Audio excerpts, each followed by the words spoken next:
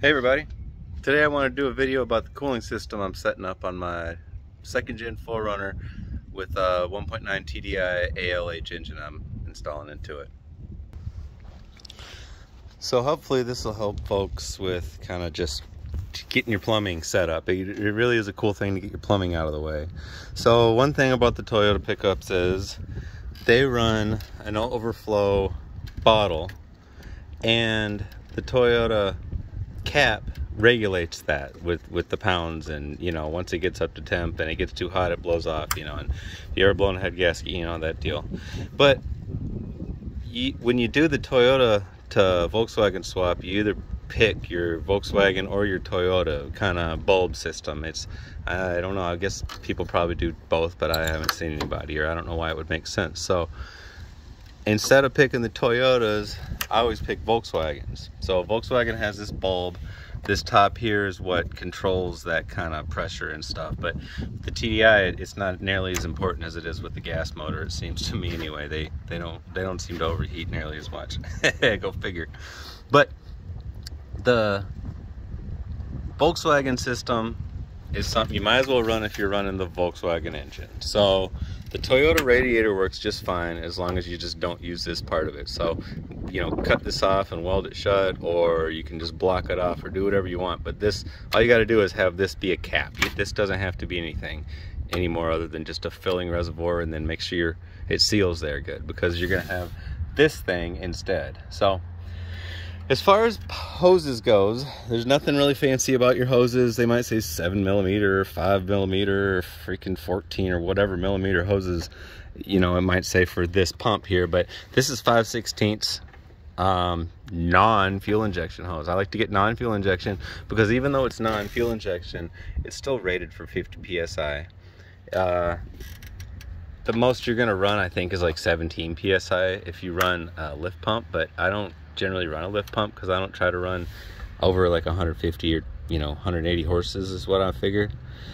And this thing sucks so hard you don't need a lift pump. So you got your 5/16 hoses on here, which is also the same size that's on your coolant bulb here. So this top coolant bulb hose, you run it over to a T that you purchase.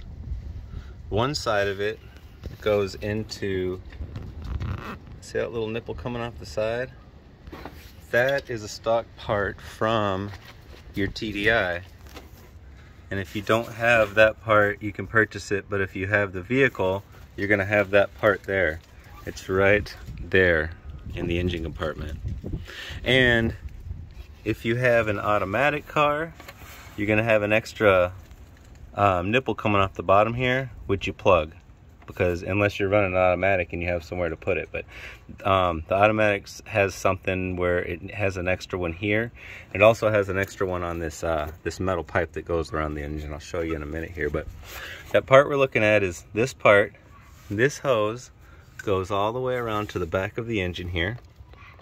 There's a little bitty flange on it, I'll show you, and then it goes over to this bulb here.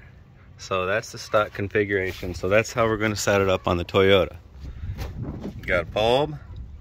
We're putting it into that little plastic flange area, and then it's going over to this nipple on the back of the head here.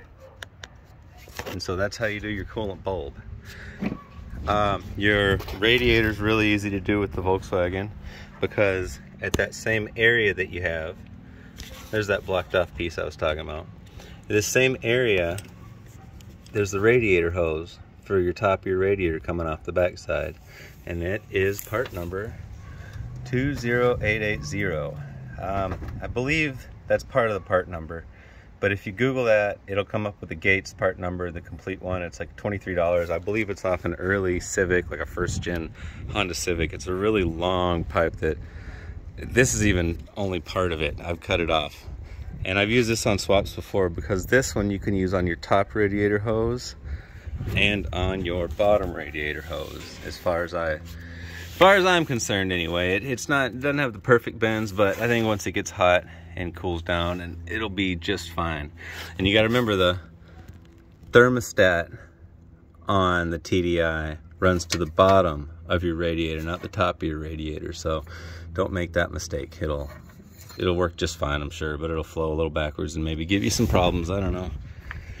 So your other coolant bulb setup hose is a 5/8, and it goes right to that metal pipe that's circling around the motor there. It's sticking out right next to your thermostat housing. So that's your bulb hookup. And like I say, after you do that bulb, you don't need this anymore. So then we've got our heater hoses. On the Toyota, this is one side of them, and this is the other side here. And it feeds into the back heater between in the back seat area there. So this, you just need to hook this one up here, goes around here to the side of the engine, and it's actually the back where that coolant flange is, where your temperature sensor plugs into. That's the same hose there. So coming off the back of your engine, put into that one there, and then coming off, let's see here, coming off of this pipe here, that's the one that goes up to that one there.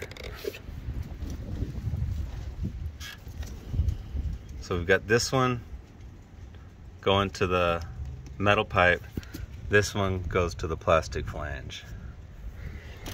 All right, so after that, you know, there's not a whole lot else to have to do with this cooling system here.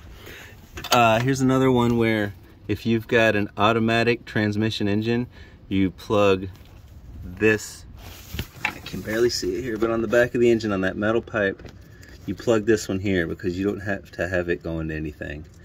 I think it's for an automatic, you know, heat transfer or something. I'm not really sure, but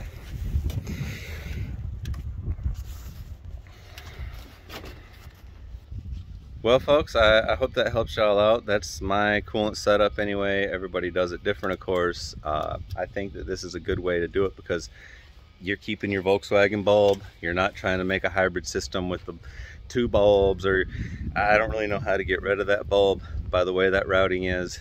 So just make sure you set your cooling up, because if you do it wrong, you could have a hot pipe going into a cold pipe, and then you might end up with some cooling problems. And I've had cooling problems before, and I've always wondered, is that something because of my hose routing or what? So this time I did straight by the books. I did my TDI sitting right next to my swap vehicle, and I'm doing it all the same this time. So, well, I appreciate you watching, folks. Hopefully like and subscribe. We'll figure out some more stuff. Everybody does it different, so if you did it different, heck, tell me how you did it, but I think this is how I'm going to do it anyway. So thanks for watching, folks.